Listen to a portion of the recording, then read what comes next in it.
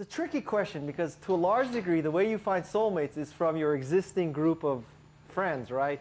And so you groove together and you have the same vision and you like the same things. And so, you know, by nature, it's just sort of the proximity that you find these soulmates. And sometimes you're thrust together as roommates or, you know, whatever.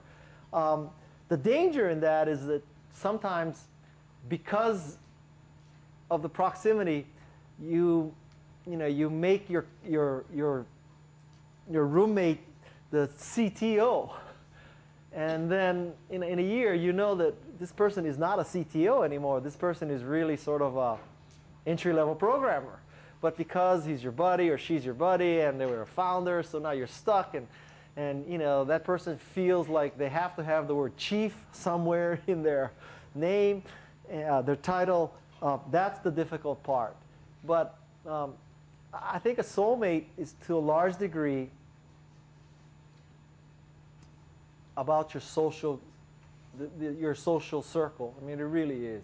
The way I found soulmates for my companies was people I just had known for a long, long time.